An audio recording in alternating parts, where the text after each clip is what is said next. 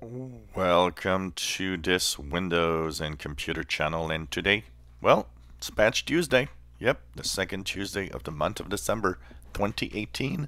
That means that you've got some updates if you're on Windows 7, Windows 8.1, and on Windows 10. So this is a lightweight Patch Tuesday, not a lot of updates, but still some updates in there that fixes many security holes. These address 39 vulnerabilities, with 9 of them labeled as critical.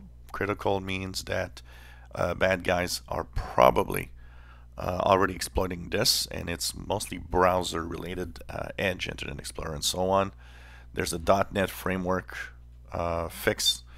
Also, a privilege escalation possibility with the Windows kernel and so on, and some patches for Adobe Reader. If you have Adobe Reader, you have patches for Adobe Reader also. There's some fixes in there, and also for what's included in the PDF of the browser itself.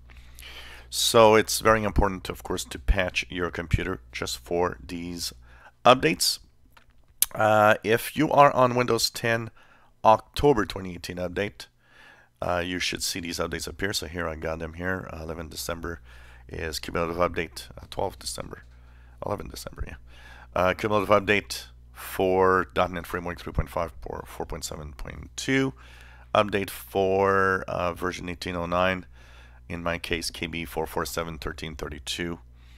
And that's pretty much what we have here, with the usual, updates for the malware tool and so on.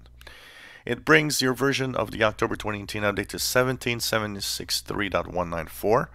If you're on the April 2018 update, it's 17.134.471.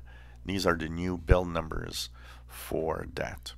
So check out your Windows updates. It's available right now, and stay safe on your PC with these fixes for security on Windows. If you enjoy my videos, please subscribe, give us thumbs up. Thank you for watching.